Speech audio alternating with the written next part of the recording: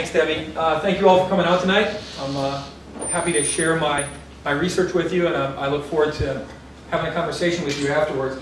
Debbie asked me to talk for about 45 minutes, and I've divided the talk really into two separate parts. First, I'm going to talk about the book, which is on sale at Amazon.com. It's very cheap, and I understand it's coming out in paperback next week, so it's even cheaper. You should buy it. It'll make your life better. I want to talk a little bit about the book first, and then I want to talk about the data set that we built in order to write the book and what we're doing with that data set now. This book, as you... did they read anything for this, Debbie? Okay. So did they read that little article? Yeah. So the article that you read is based on this book. There's a shortened version of the book, and the focus is on aid allocation, foreign aid allocation. What we were trying to understand in this book was where international environmental aid went and where dirty aid went, and ultimately, what is the likely impact of foreign aid on the natural environment. So, one question to ask is, who cares? Why should we be doing this kind of research? Why is this important? The question we're asking is, who gives what kind of aid to whom, and what impact will this have on the environment? That's the broader question. The first thing we notice, and I'll talk a little bit more about this momentarily, is that there's really bad data on foreign aid transfers. I don't know if any of you have ever done any research on development assistance. If you have, you've probably used the data from the OECD's Development Assistance Committee, and that data is really problematic in ways that I'll talk about in a minute. And even within that, it's difficult to know what kind of aid is really good for the environment and what kind of aid is bad for the environment.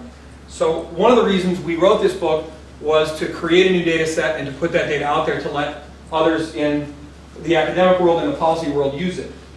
Second, I think this kind of research is important because if you paid attention during the Copenhagen meeting a few weeks ago, or a month ago, you'll recall that all of the potential cooperative agreements that might be structured in a post-Kyoto world to address the issue of climate change, all of those agreements are going to require an enormous resource transfer from rich countries in the West to poor countries in the South.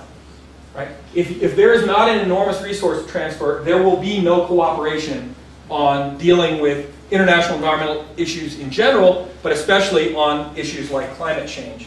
So the numbers that you saw tossed around were $10 billion a year immediately, and this is what most Western donors sort of committed to informally, and then the real number they're talking about is $100 billion a year starting in about 10 years. So if you're going to get cooperation on international environmental issues, it's going to require an enormous amount of wealth transfer. One of the things we'll need to do in order to hold donors accountable and in order to make sure this cooperation occurs is to be able to find out who gave what to whom and what type of aid they gave. Third and finally, this book is about allocation. We're trying to explain why rich countries like the United States, Germany, and Japan, why do they give certain types of aid to developing countries? Right? That's what we're trying to explain. We're going to describe the pattern of allocation, and then we're going to try to explain why they gave this much money to these countries.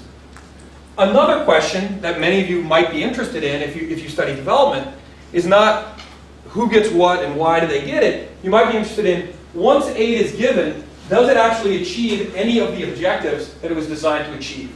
Does the aid reduce poverty? Does it improve education? Does it clean up the environment? Depending on what you're trying to do. And in order to figure out whether or not aid is effective, first we need good evidence on what aid has been given and who's it been given to.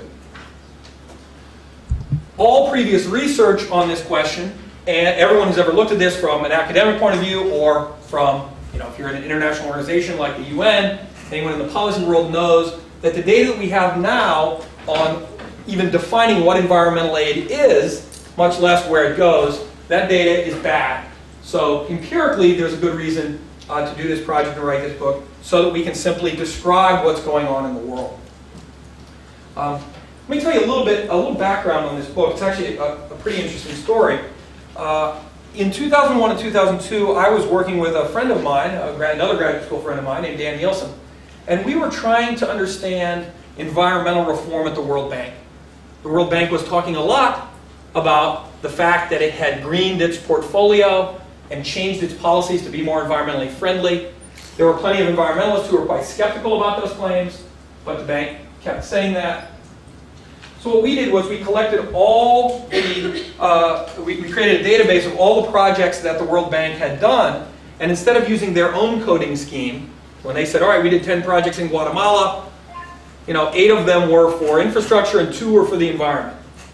Instead of taking their word for it, we went through and looked at the project documents and the descriptions, and we coded them with our own set of criteria that would be consistent over time.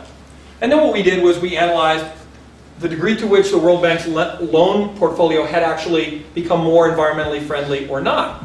Right? So we wrote this book, or excuse me, we wrote a couple of articles, and then at about the same time, a student of mine named Brad Parks was interested in understanding not multilateral aid allocation from the World Bank, he was interested in bilateral aid allocation from the United States, Japan, Germany, the Netherlands. So he decided he was going to do an honors thesis analyzing this. To make a long story short, he wrote the best honors thesis I've ever seen as a piece of undergraduate research. And at the end of the honors thesis defense, you always tell the person who wrote the paper to go out of the room while the professors decide fate. And so he leaves the room, and we all looked at each other and said, this is brilliant. We've got to give this kid highest honors. He came back in the room, we told him that, and we said, you've got to turn this into a book. We will find some money. This is a kind of book that writes itself. So this was in the spring of 2003. Right? We said, by the end of the summer, you'll be done with this book. And he said, well, as long as you guys write it with me, I'd be happy to stay here for the summer in Williamsburg and write the book. Well, whenever somebody says that book is going to write itself, you should be very skeptical. And this is no exception to the rule. About 3 weeks into the summer, Brad walked into my office and he said, Mike, we have a problem. The data that we're using to do our analysis with is fundamentally flawed. And I said, no, it's not. This is the same data that everybody uses. These are the official statistics from the OECD Development Assistance Committee. It's called the CRS database.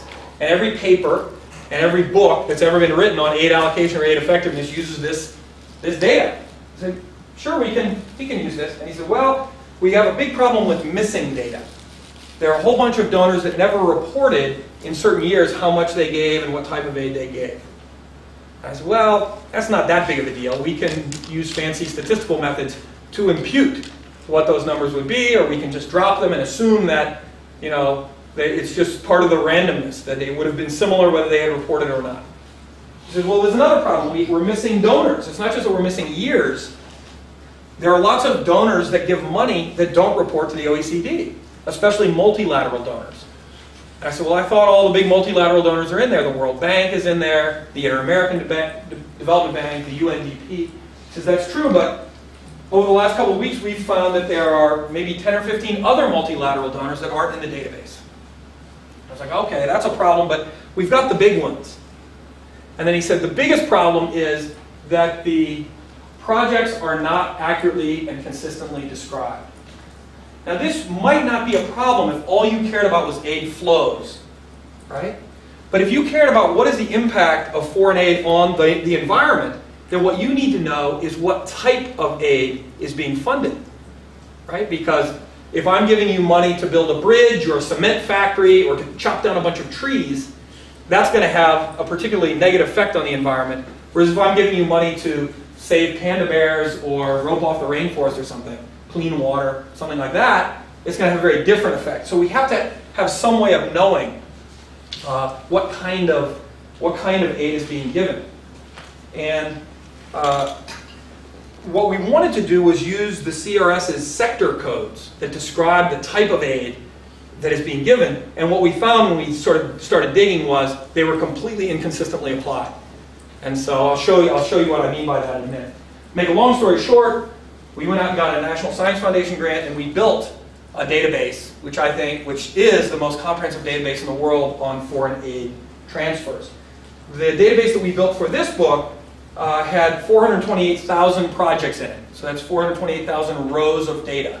Each project is a row, and then there were 50 columns, which told you different things about the project, like how much money it was, who gave it, what year it was, what the terms of the loan were, etc. And what its environmental impact would be. I'll tell you about that in a minute. So the database runs from 70 to 2000. We found lots of donors. There aren't just 7 or 8 big multilateral donors. There's over 40 multilateral donors. And I study international organizations, and I had never heard of most of these multilateral donors. We ended up finding. Today, and by the way, I'll tell you about this in a minute, all the projects in the database, all 428,000 of these, were systematically coded. Each line was coded by 2 undergraduate research assistants. Right? So lots and lots of labor saying, what is the likely environmental impact of this project? Today, which is 2 years later, we have a database, it's called the Project Level Aid Database, the PLAID database, with about 1 million records. More about that later too. So let me show you what the problem is with using OECD sector codes. Before we had done this research, lots of people had studied for an aid, and if they wanted to know what type of aid was being given, they used these OECD sector codes, right? And that's what we were going to do. We thought that was reasonable. That's what Brad had done in his honors thesis. But let me just show you a potential problem here. So there is an OECD sector code called forestry, right? So if you were writing a book and somebody said it's a forestry project, and then you said, okay, Mike, are you going to call this an environmentally dirty loan? It's going to damage the environment? Are you going to call it neutral? Or are you going to call it environmentally friendly? It turns out when you go through and look at all the individual projects in the forestry sector in the OECD database, what you find is, where you see brown here, all these brown projects are, where the first 3 years, that's basically all you see, are projects that are likely, on average, to do some damage to the natural environment. So these are probably funding clear cutting of rainforests, something like that. Where you see green within those sectors, those are projects that are designed to enhance the environment or do some kind of environmental remediation. So you're spending money to clean up the environment or prevent environmental damage. So now you can see what the problem is. If you're using that sector code to tell you across the board what is damaging or good for the environment, you've got a huge problem. Because in some years, all of the projects in that sector are bad for the environment, and in other years, the majority of the projects are good for the environment. So there are 200 and some odd sector codes. This is just one of them, and they're not consistently applied across donors or across time. So this shows you across time the variation of green and brown. But if I showed you in the same year, I showed you a forestry project by the United States, it might be paying to rope off the rainforest. And if I showed you a forestry project from France, that might be a project that's designed to cut down the rainforest. So you can't use these sector codes if you want to know what the money is being spent for. Instead, you have to go through and code them yourself, which is what we did. Very briefly, we divided all 428,000 of these projects into 5 categories. I've collapsed them down to 3 here. But they went from dirty, strictly defined, that's up there, to environmental, strictly defined. And then there were intermediate categories, environmental, broadly defined, and dirty, broadly defined. And then there were neutral projects. And in each of these categories, you probably had somewhere between 20 and 80 different keywords that would sort of indicate the type of projects that were being funded. These are just illustrative. So if you see projects like this, you think that on average, they will be bad for the environment. Right? We're not making any judgments about whether they're good for growth, whether they're good for human welfare, whether they have other positive benefits. We're just saying, are they good or bad for the natural environment? These are the ones that are supposed to be the best for the environment. And neutral projects, on average, we argue, shouldn't have any particular impact, positive or negative. In practice, of course, some are positive and some are negative. Right? So we spent probably a year talking to lots of biologists and ecologists and people who study the impact of different types of projects to figure out what the coding scheme was. Probably a 35-page, single-spaced coding document that tells you how to categorize different projects. So in the book, we have 4 big research questions. Has aid been green, and if so, by how much? Which donor governments spend the most foreign assistance on the environment, and why? Why do some donor governments delegate responsibility for allocating their aid to international organizations while others just give it away themselves? And finally, which countries receive the most environmental aid and why? In the book, if you've looked at the book, you know that chapters 3 and 4 focus on one question, 5 and 6 on another, and 7 and 8 on a third. And they're always designed so that one is a qualitative case study chapter, and it's sort of easier to read if you don't know econometrics. And then the very next chapter tries to answer the same question using econometric or statistical methods. Those aren't as fun to read. But arguably, with a data set this size, that's what you need to do. This didn't come out nearly as well on my slide as it does in the book, but in chapter 1 there's a cooler picture, which basically the framework that we use to try to understand these 4 questions is a principal agent framework that says there are voters in donor countries, and those voters have the authority to make decisions about their lives. One decision is foreign policy. But in all countries that I can think of, voters or citizens, if it's a democracy, and all the donors that we looked at in our book were democratic countries, now we have donors in our database that are non-democratic. But all the donors for this book were democratic.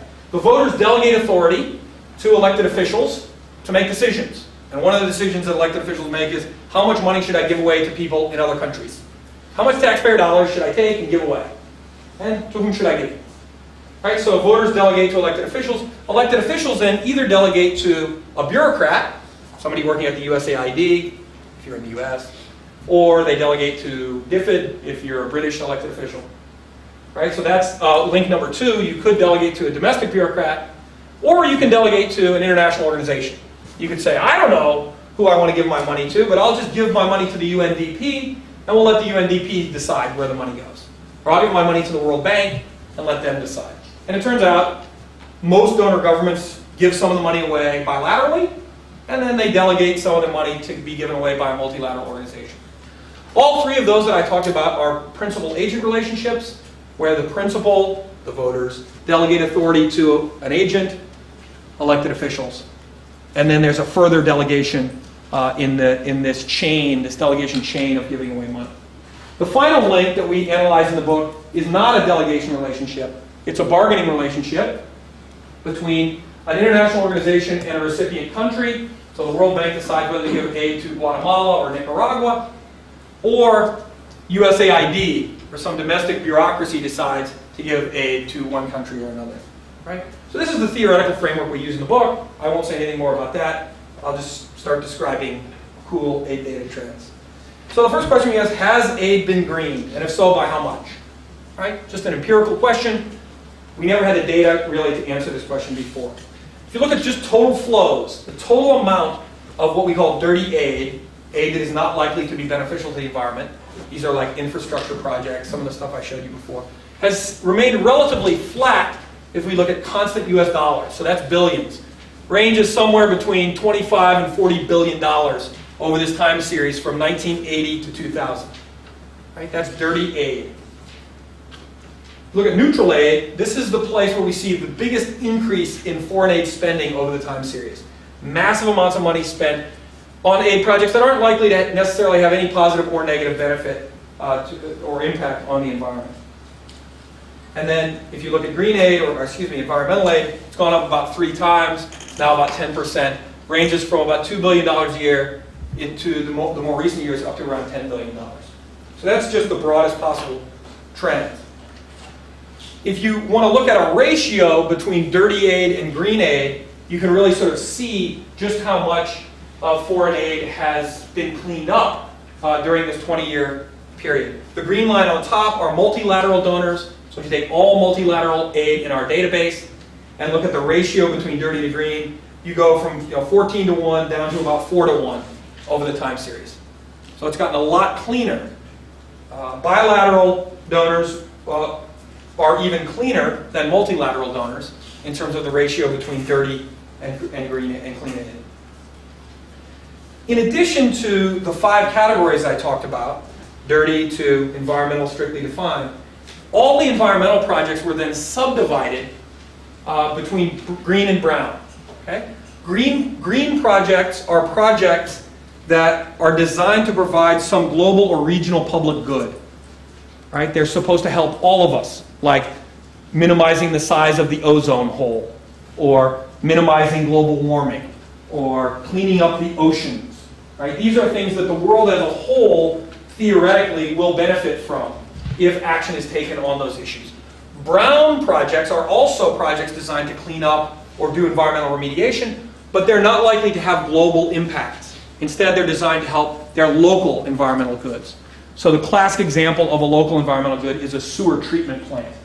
There's lots of water projects that are done that are likely to have local but not necessarily global impacts. Okay? So all environmental projects are divided between brown and green. Okay? If you want to see the distributions of those, you see that both are going up over time. The top one is bilateral environmental aid, and the bottom one is multilateral environmental aid. We subdivided all environmental aid into 4 different sectors and did case studies on these sectors. So if you go back and look at the Rio, there was a big meeting of all these governments back in Rio de Janeiro back in the early 1990s, where they sort of articulated what we needed to do to clean up in the environment and make development more sustainable. They articulated 4 different areas in which environmental aid should flow, and I'll show you what the doses were that they prescribed. But what you'll see here is a huge amount of the aid over this time period has gone to water projects, and those are mostly urban and sewerage projects, water cleanup. Second, climate change aid, which has surged in the later part of the time series. And if this went on, by the way, from 2000, especially in the last 5 years, you would see a dramatic increase in both aid for climate change mitigation and climate change adaptation. And then smaller amounts of money have been spent on desertification and biodiversity. Right? If you go back and look at the agreement that was made, what they call the Grand Bargain in Rio de Janeiro, and you look at the amounts of money that were prescribed to deal with these environmental projects, you see that there was an enormous amount of money that was suggested. We will need to spend X billion dollars a year in order to successfully deal with these problems. What I have circled over here are this is the dose prescribed in billions of dollars per year for each of these 4 sectors. This is the amount that we saw over the last 20 years, and these are the percentages. So we got very close to 100% of the aid that scientists thought we needed to deal with local water problems, but nothing close to the amount that we thought we needed in these other 3 sectors of environmental aid. Second research question, which donor governments spend the most on foreign assistance for the environment and why? You always want to know, how's my government doing relative to all the others? If you just look at this question on a per capita basis, dollars spent per citizen in the donor country, Denmark comes out on top by a large amount. Here you'll notice I'm only looking at the most recent 5 years in our time series, 1995 to 2000. The United States, I guess, is somewhere just below the middle category. $16 a year over that time period per American was spent on international aid to assist the environment. Another way you might look at this is not on a per capita basis.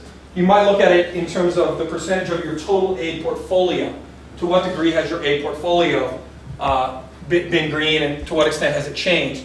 So this is the 80 to 84 period, the first part of our time series, and this is the 95 to 99. You can see that most donors have gotten a lot greener over this time series. That's the United States, the ratio of dirty aid to green aid. So the United States has gotten much cleaner over time based on the type of projects that it's been funding. I'm going to go through this really quickly because I don't really know what you're interested in, so we'll get to Q&A and you can ask me whatever you want.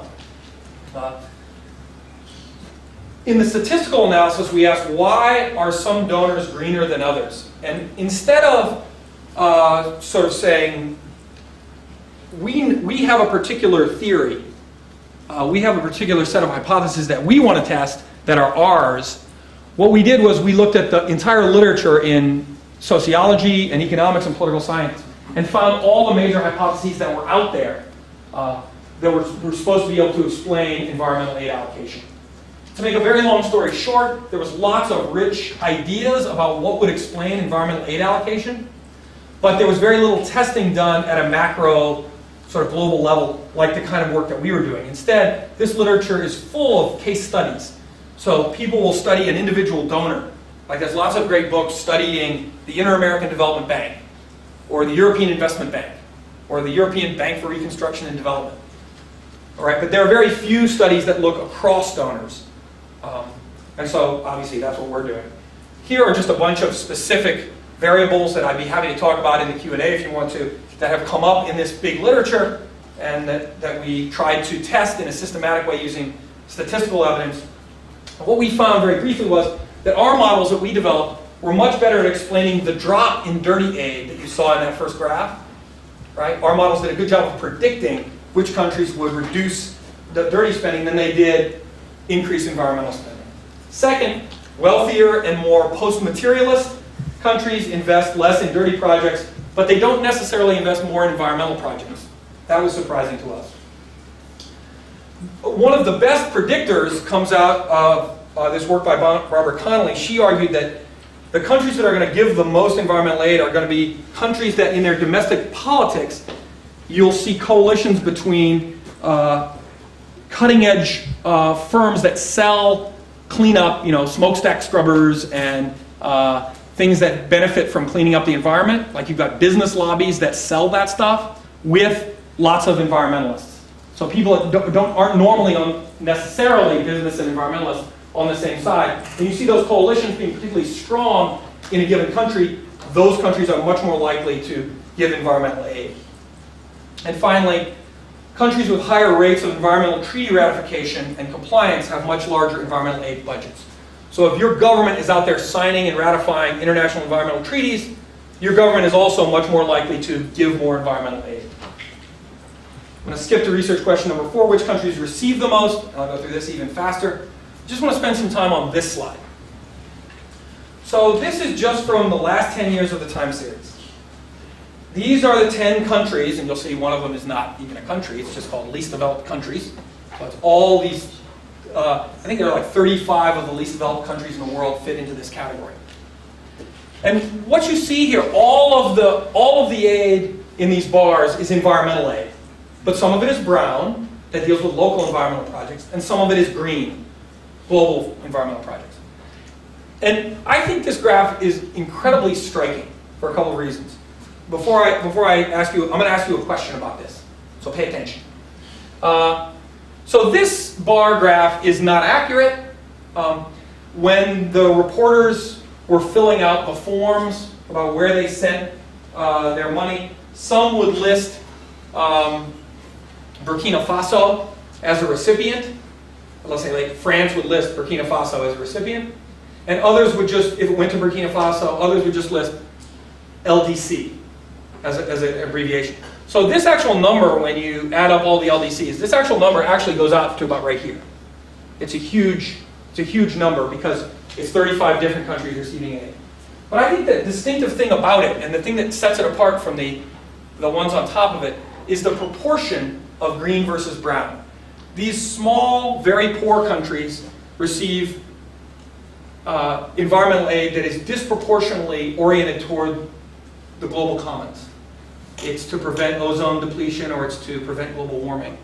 It's to clean up the oceans. It's to prevent desertification. And these countries, like Turkey and Argentina, they receive overwhelmingly brown environmental aid to help them with their local environmental needs. Why do you think that is?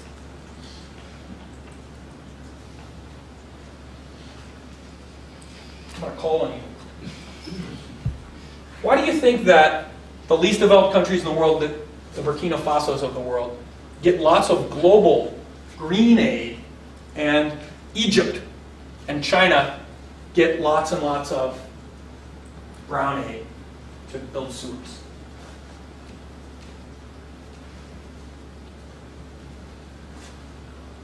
I know. No, you can't talk. Yeah, student. Yes, sir. My guess is that the least developed countries lack the infrastructure to actually make use of things such as sewers. If they don't have, very well developed bathroom systems, they can't take advantage of the sewers. whereas other countries such as Turkey and Argentina are already developed enough to be able to afford the type of advancements such as a nice sewer system or a better water plant. Huh. So that's an argument that says something about infrastructural capacity would shape the type of aid that would go there. And the implication of that hypothesis is that environmental aid is somehow efficient, right? It goes to places that can use it best, right? Burkina Faso can't really use a water treatment facility, so we don't give it to them. Instead, we'll give them, global warming aid. That's a possibility. I don't know if that's true. In my statistical test, we didn't control for that, and we certainly could have. So that's possible, and I don't know if maybe that's not driving some of this. That was not what I was thinking, but that is, I get the logic. Are there other hypotheses?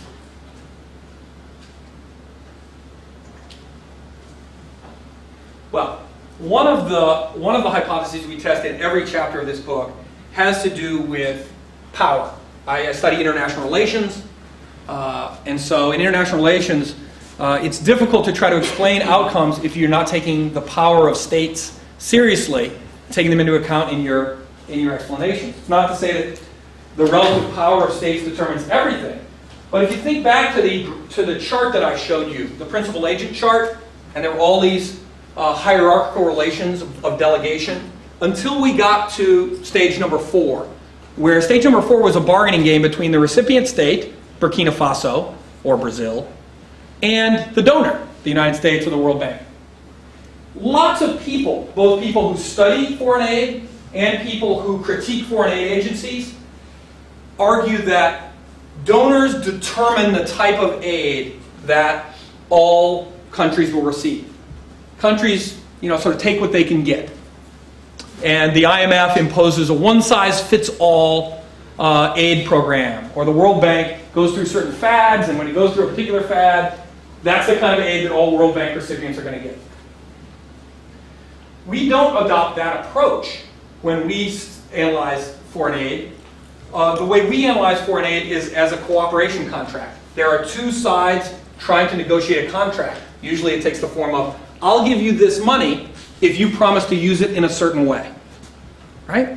And so both sides need to agree on that contract before the foreign aid is allocated.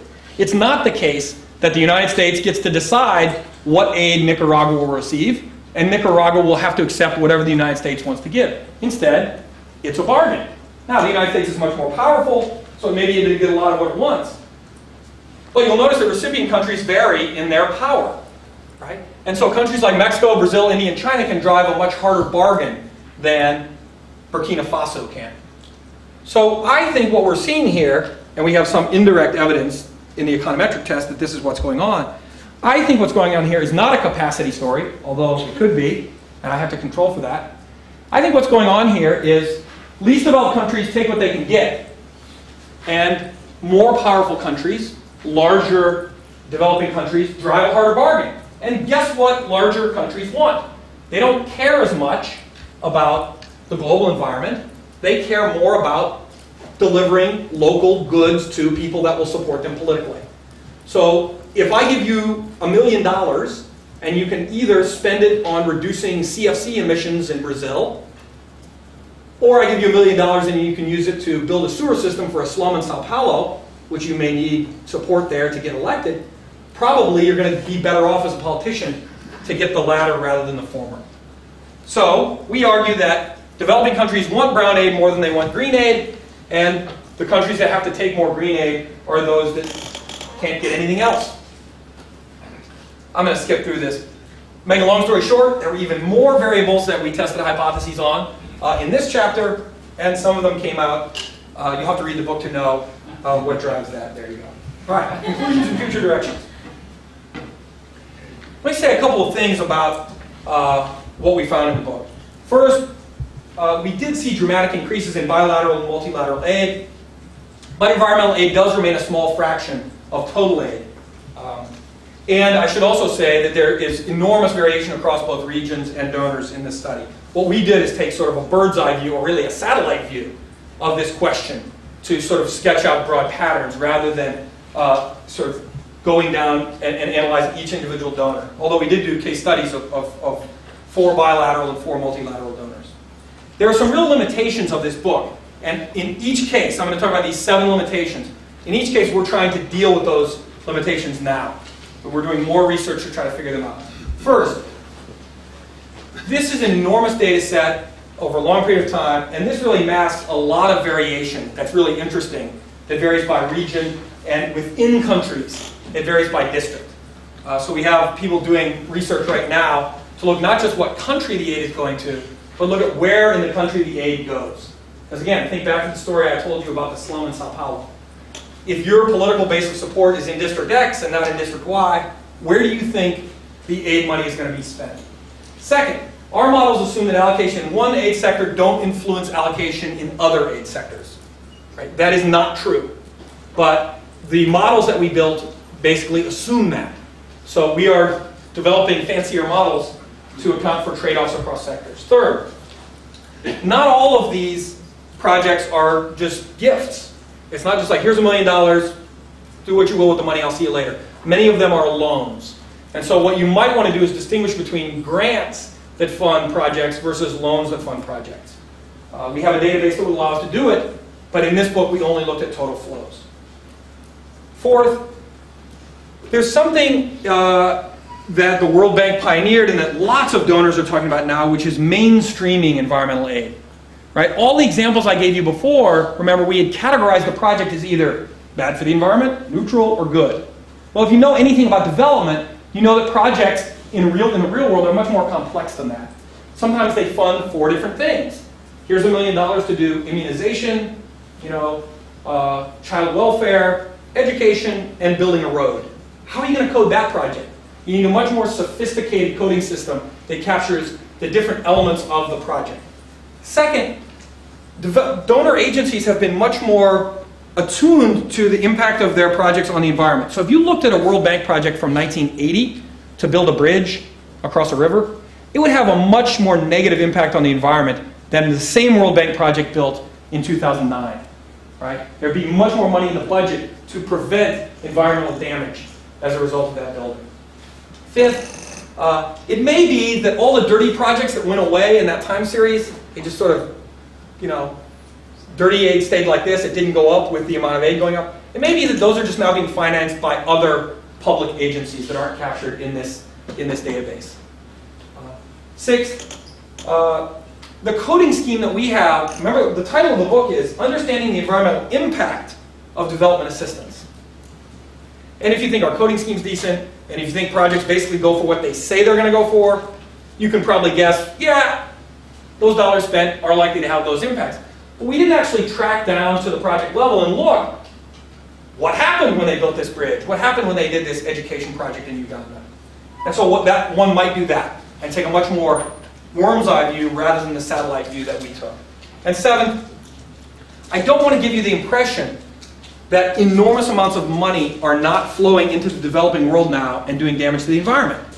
Taxpayer dollars are much cleaner than they used to be.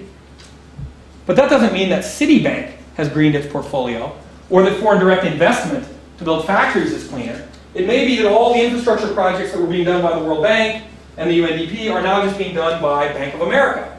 So I'm not trying to give you this sort of rosy impression that development is much greener now. I'm giving the impression that the dollars we spend from taxpayers are not funding environmental destruction to the same degree that they were before. Last 2 slides. So we just wrote a book on foreign aid allocation.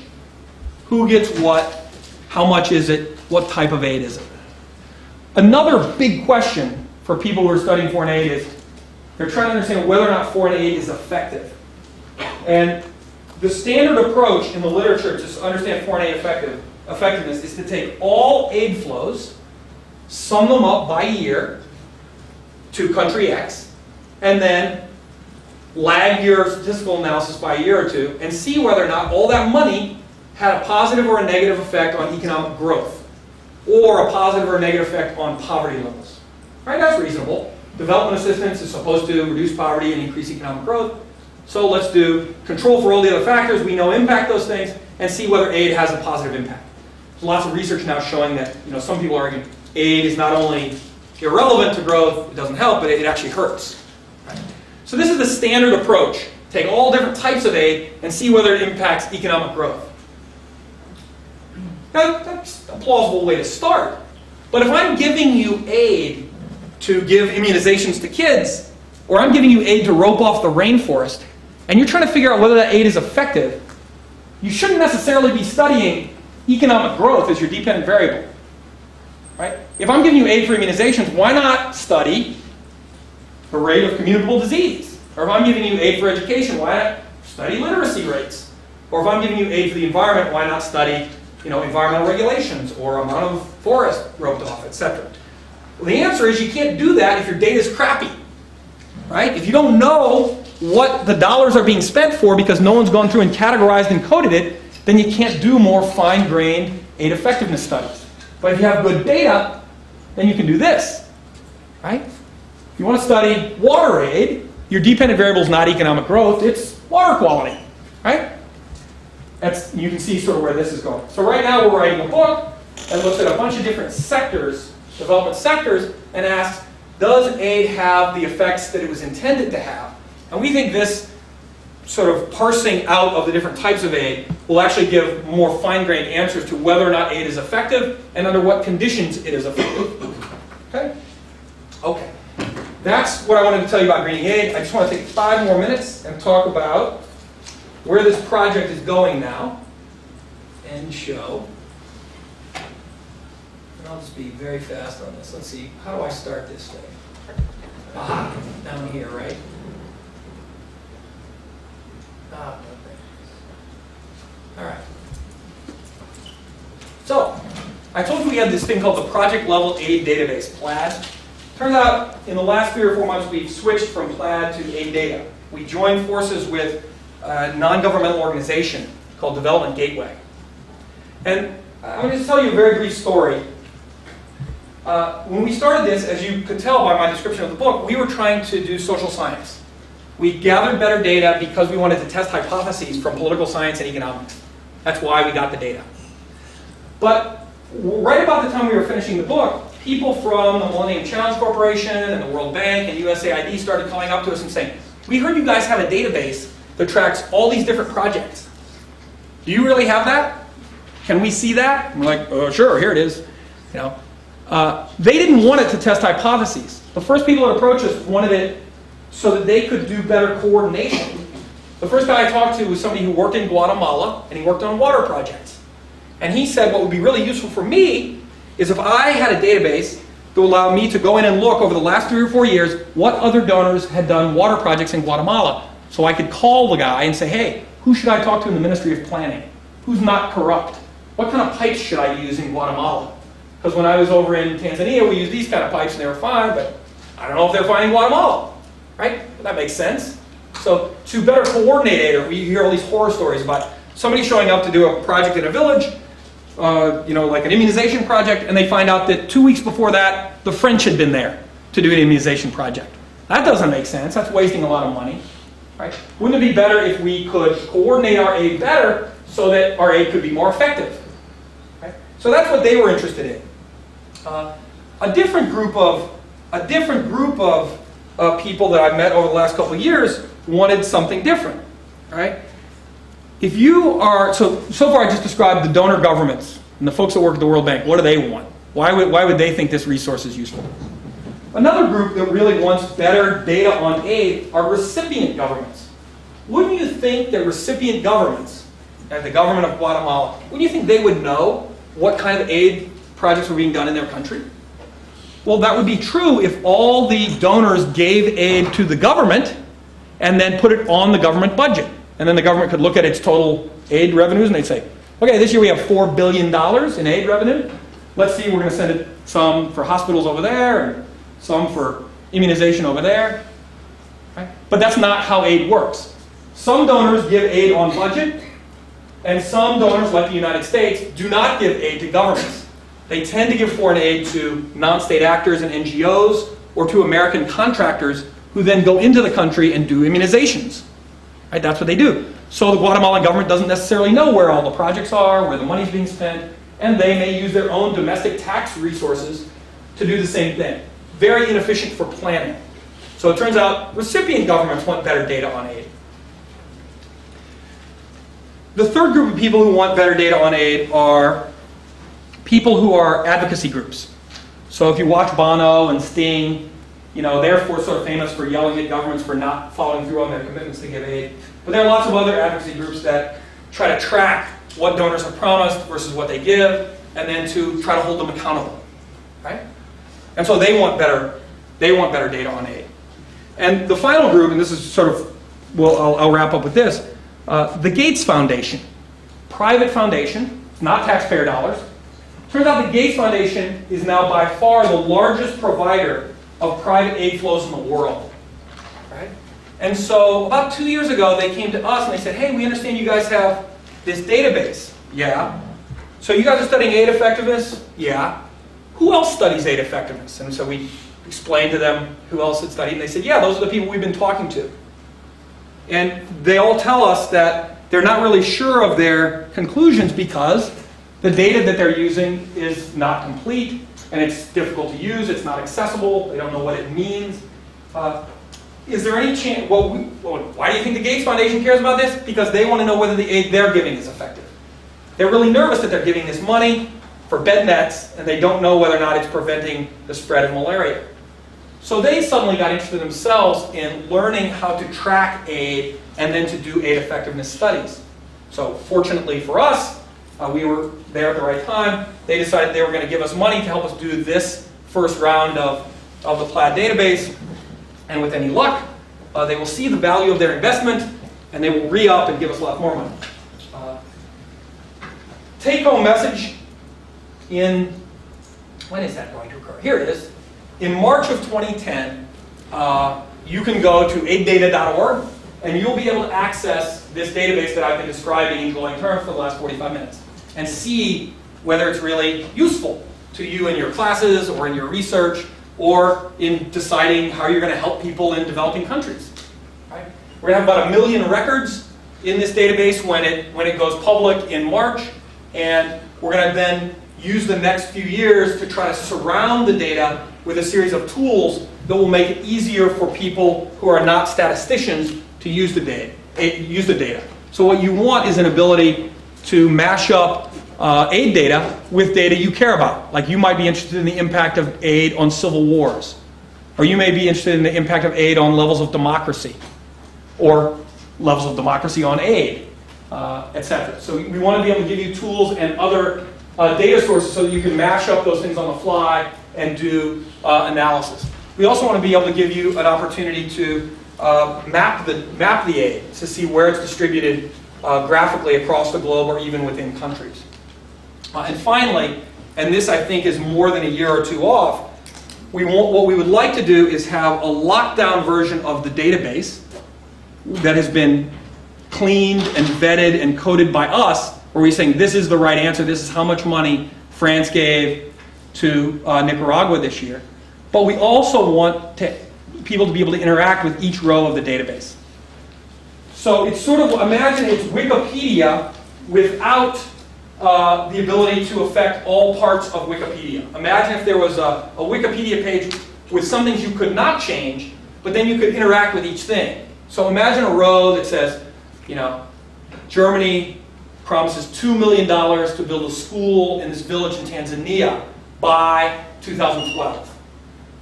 What we would like is for either the Germans who are working on the project to be able to write things into a field and say, hey, we've expanded the project to now include this, or a villager to write in, or to use a cell phone and take a picture and say, hey, there was supposed to be a school here, and look, here's the foundation, I'm taking a picture. It's not here, right? To make the whole process from the top donor level all the way down to the recipient much more transparent.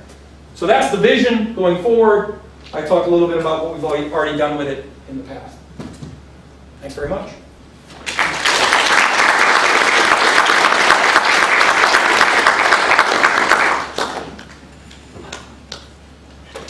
I don't know what the norms are here. I'm happy to take questions on either the book or aid data or development, whatever you want to talk about. Yeah. A while back, you said that you were able to show that the data analysis showed that you could explain better the decline in brown aid than you could the increase in green aid. And why would that be? Why would you be able to explain the decline in dirty aid better than you can explain the increase in environmentally sensitive aid? I think there's two possible reasons. One is things just to say, when we take as the dependent variable environmental aid, this is just a description. When we take that as a dependent variable and we plug in the usual independent variables to test these hypotheses, we don't get anything that is statistically significant. That's what I meant. Now, why is that? It could be that the number of environmental projects are just smaller. There are fewer observations. So that could be one thing that's driving it. But the second thing I think could easily be that we just don't, our theories aren't as good at explaining sort of environmental projects as they are reduction in brown. If I had to guess, I would say this. When environmental NGOs and environmentalists who care a lot, Green Party activists who care a lot, when they go campaigning for things, qualitatively, the things in the past they've tended to campaign for fall under the principle of do no harm, right? There are all these big infrastructure projects that did tremendous damage to the environment that were very obvious, and they allowed people politically to rally around them and say, stop doing that. So those things became much more visible, and if you couldn't stop doing that, you were going to pay a political price.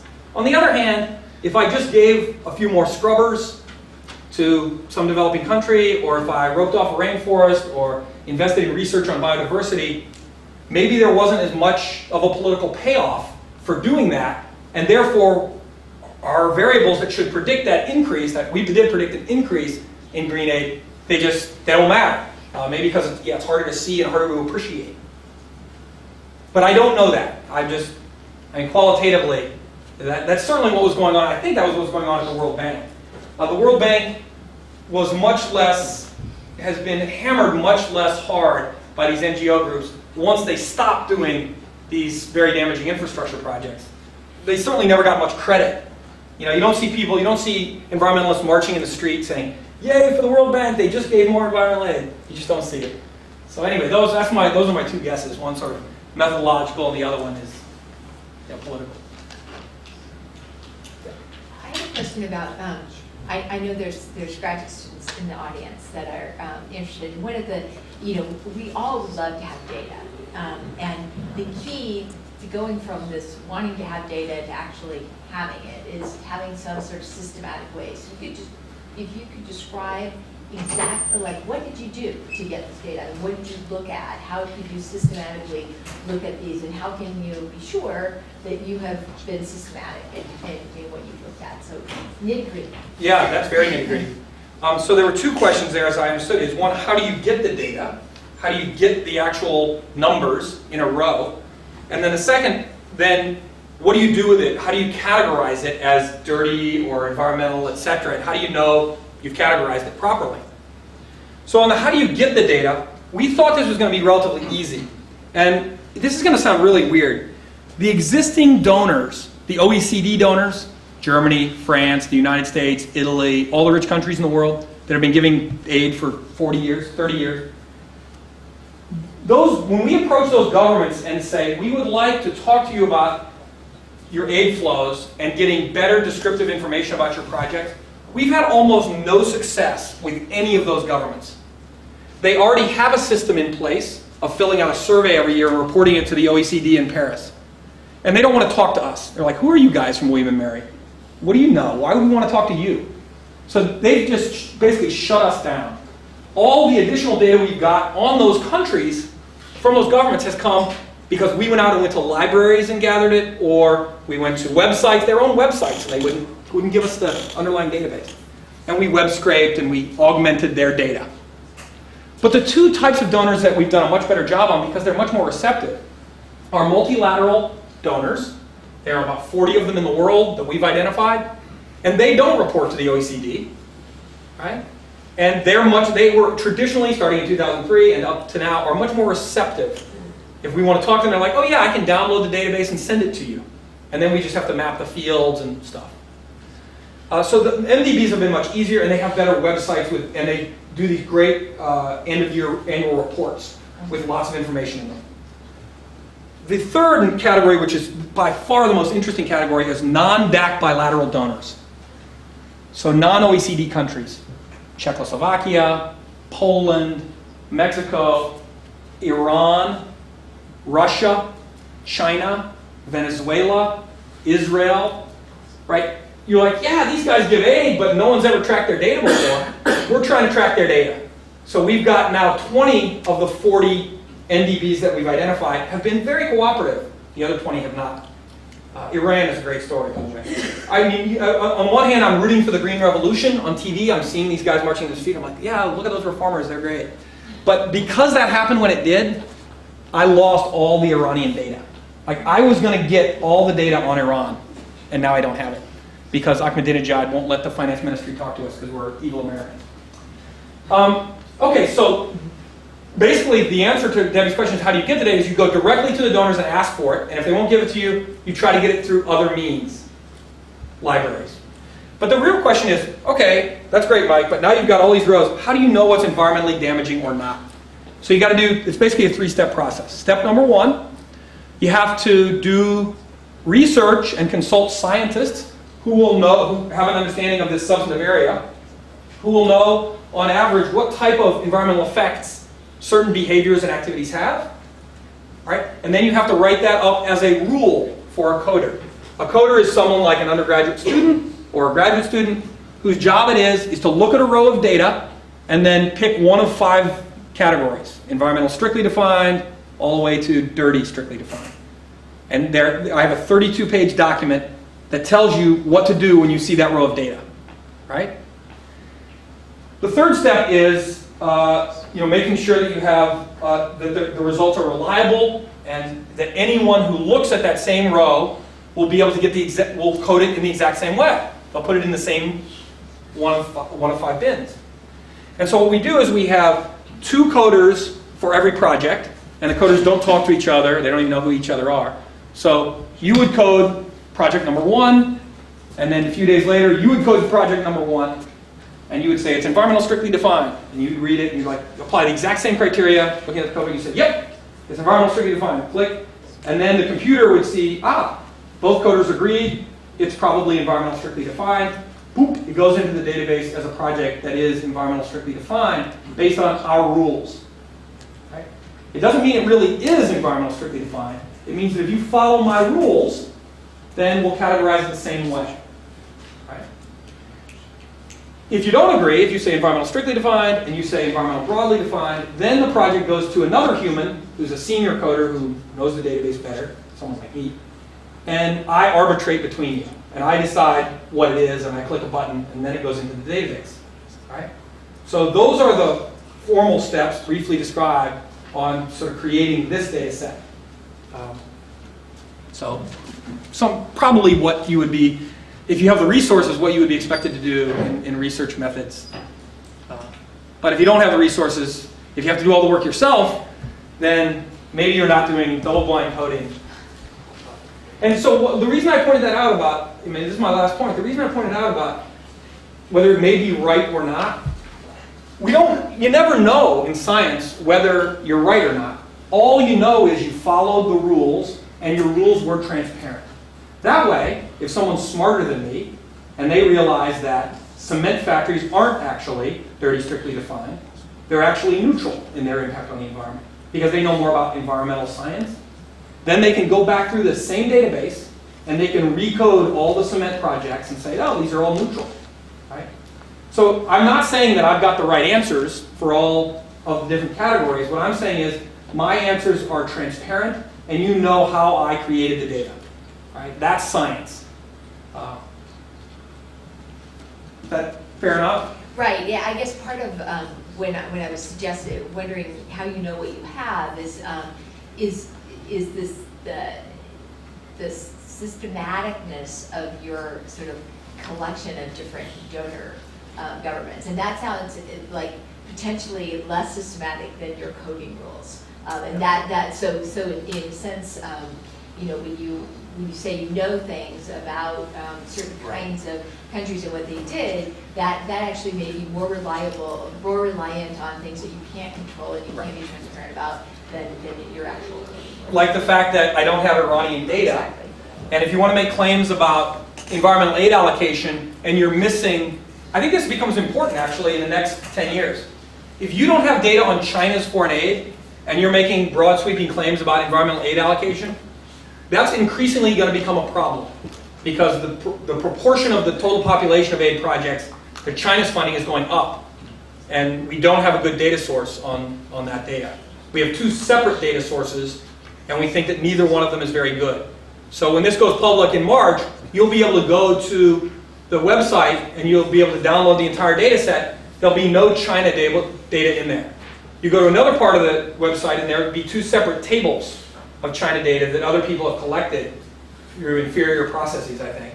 And you can look at it if you want, and buyer beware, basically. So yeah, I think that's a great point. Do we have the largest donors by far? Yes, we do. In dollar amounts and in terms of number of projects, we definitely have the largest donors in the world. And we have the biggest, most comprehensive database in the world. Is our sample consistent with the underlying population of all aid projects? Probably not, because the ones we're missing are donors that don't want to share their data, right? Iran does not want to share its data. It's probably not distributed like German aid. Yeah.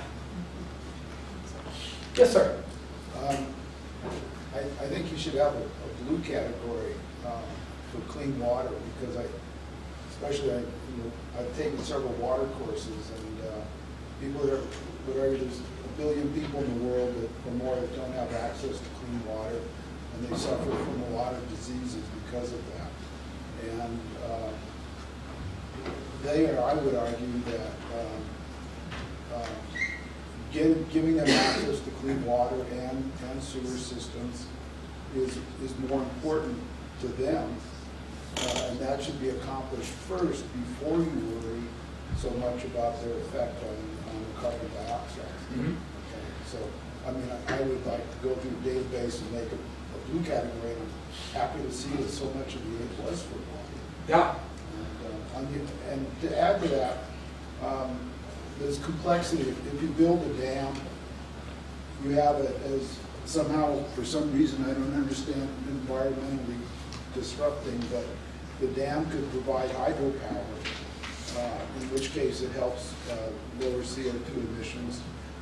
And we reclaim water in Orange County and water our campus with it, because otherwise we have to pay to pipe it up over the Tehachapi Mountains, which is actually a major fraction of the household energy budget. So a lot of these water projects can save you energy. Right. So 3 quick responses. One, hopefully, the cool thing about this database will be that you can you can log on and say you want to create a username. What's your name? Dennis. So Dennis could sign on and say he wants to create a Dennis column. Column. A Dennis column. So right now I think there are 78 columns in the database. So you can have a new one that's a Dennis column, and then you can recode any project you want, using your own categorization scheme. So in the example you gave, you might want to take all the dam projects that we were coding as dirty and say, actually, I know more about the environmental impacts here. I'm recoding it and rerunning the data. Well, you have to look at each dam. That's right. Well, that was the second thing I was going to say is that was probably a bad example when I showed you the dirty. So in the book, the way dams, we had big fights about this over dams and nuclear. The way dams are categorized in our scheme is if the dam is over a certain size, if it's a massive hydroelectric project like Aswan Dam or something like that, then those were the classic examples of dams that sort of destroyed ecosystems. They buried them. And the Three Gorges Dam in China, etc. So in our coding scheme, it's dirty when it's over a certain size, and these things called micro hydro dams were not categorized as environmentally damaging. And again, what you should say is, okay, that's plausible, or I know more about dams than you do, and that's not plausible, but you know exactly how I categorized it, so you can correct for it if I'm wrong. If I just told you, if I didn't show you my coding scheme, then you wouldn't know. on your first point, for this I think I've got an answer you'll love. Your first point about you need a blue category. So in the current PLAID coding scheme, I mentioned earlier there are about 200 sector codes that the OECD has. In the PLAID's coding scheme, we have 800 different activity codes.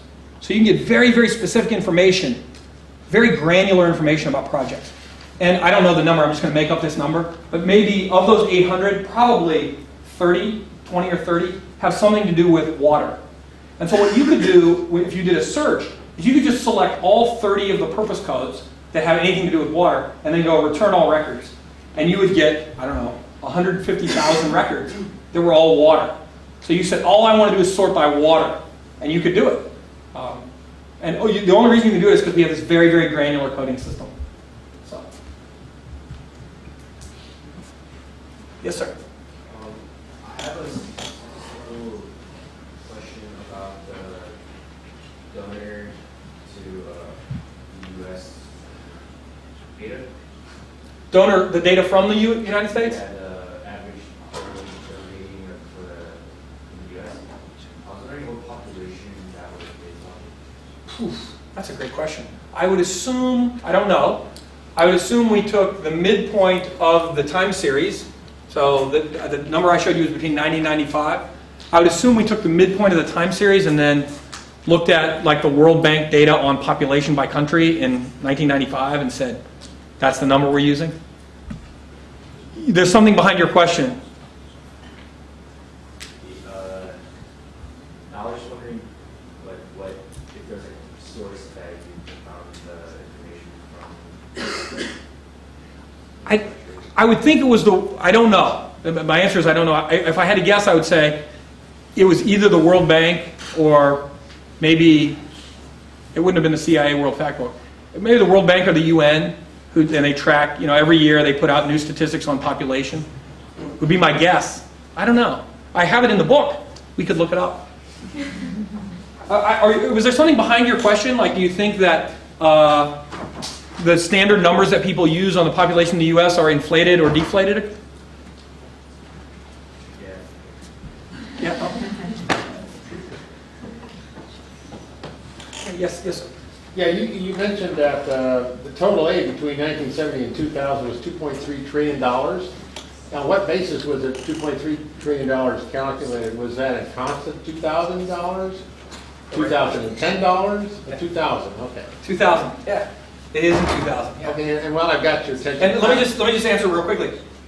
Many people wouldn't call all of that money aid, so we counted all flows for development purposes. So some people, there's this stuff called official development assistance, which means the transfer has to be at least 25% concessionary. So basically 25%, if I give you $100, then at least 25 of those dollars you never have to pay me back for. And if it doesn't do that, then it's not aid. So we counted all that, plus we counted stuff given by the World Bank and the IBRD that did have to be paid back, even if the money, just because the money was given for development purposes. So our number is going to be larger than any other number you see. But just for definitional reasons, not because, and because we have more donors, yeah. Sorry, I had one more question. It was different. You showed that India is receiving a lot of aid, but it was split between brown and green. And I was wondering, why is India, which is getting all this aid, not have more brown aid, which they need, rather than trying to be humanitarian, I guess, and devoting half of it to green projects? I don't know. I don't know that much about India in particular. I just know that if you look at the data, that's what you see. India does. I would think that the donors would like to give a lot of green aid to India, because India does have huge. They have both lots of environmental damage that needs to be fixed just because of population, and they also have lots of environmental resources. So one of the things we looked at was, like, if you look at Chad, the importance of Chad to the global environment is minimal, because there's nothing there. It's just, there's not a lot of water resources, there's not a lot of big rainforests, there's not a lot of biodiversity, so it just doesn't matter. Not based because of its size, but because it's in the middle of the Sahara Desert. But India is really important. It has lots of stuff, lots of biodiversity, lots of water resources, and so donors should want to give green aid there. But I really don't know that much about India.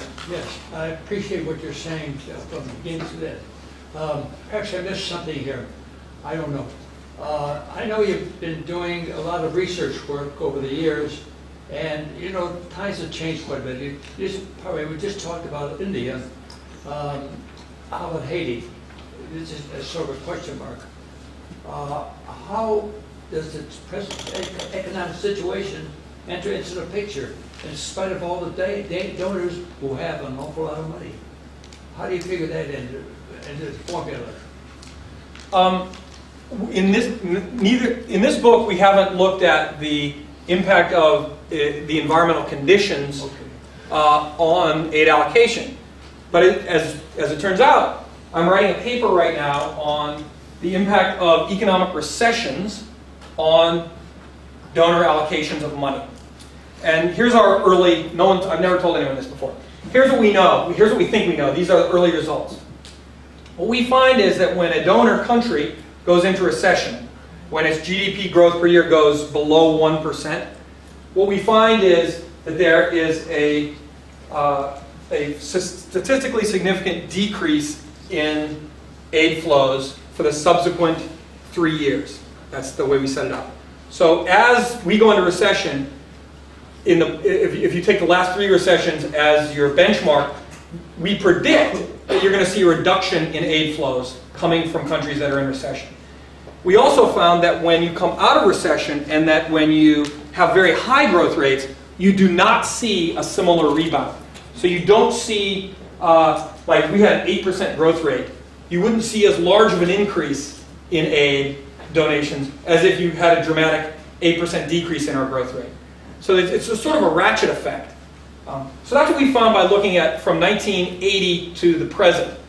But I have a sneaking suspicion because, well, just because I'm reading the newspaper. I don't know what's going to happen in this global recession, but a lot of donors are making very different noises this time. Lots and lots of donors are saying we need to dramatically increase foreign aid, even though there's a recession, which would be, I think, politically weird. I think voters don't like it in hard times when their governments give more money away. But there are lots of big donors today, including the United States and Great Britain, sort of leading the charge, advocating for a counter-cyclical surge of lending. In fact, in December, the G20, not just the G8 anymore, the G20 approved a dramatic increase in World Bank and IMF lending to try to get more money out there as a counter-cyclical lending. It's what some people have called the largest Keynesian stimulus plan, right? It's not just stimulus at home, you're trying to give money away to prime the demand side. Now, maybe that's just cheap talk. You know, maybe at the end of the day, politics will be what it is, and voters will say, no, you're not sending my taxpayer dollars away, not in these hard times. But they're making a lot of noises right now, like they're going to increase aid over the next few years. So we'll see. In some ways, I mean, this ties into sort of a bigger theoretical question about the way globalization is working. Because to the degree that the 10% unemployment rate in the United States is tied to the shutdown of industries in other parts of the world, or the incapacity of consumers in other parts of the world, then Keynesianism maybe can't be simply domestic, it has to be global. And that, it strikes me that a lot of the rhetoric is based on the logic coming from those kinds of models. And so then it's an issue of whether politicians can in fact educate voters on that or not. Yeah, and I completely agree. So I'm sure Barack Obama believes that, Debbie, and I do too. And I think it'll be a real challenge to convince voters that they ought to spend an extra couple $2 billion sending their taxpayer dollars abroad when unemployment is 10 or 11%. But I think the economic logic is right. Yeah, it's if voters pay attention to aid. Yeah. I have time. We have time for like one more question. Does your research include, as your list of donors, companies that provide, or organizations that provide microloans as development? The answer is, if the money originated from taxpayer dollars, then yes. So if the United States government says they want to do micro-lending in Bangladesh, which they do, by the way, then you will be able to find that. That's it. Micro lending has an actual sector code in the PLAID database. So you'll be able to look at that and look it up. World Bank does it, you can look it up. But if a private organization does it, like a church or some charity, we do not track that. So the only thing you'll find in our database is official aid flows, dollars that flow from taxpayers, either directly from their government or through an international organization, an international governmental organization. So even though we are funded by the Gates Foundation, we have no projects in the database that were funded by Gates. Oh, okay. I'm hoping that will change, by the way. But this only tracks taxpayer dollars. Great. Hey, thank you very much. You've been a great audience.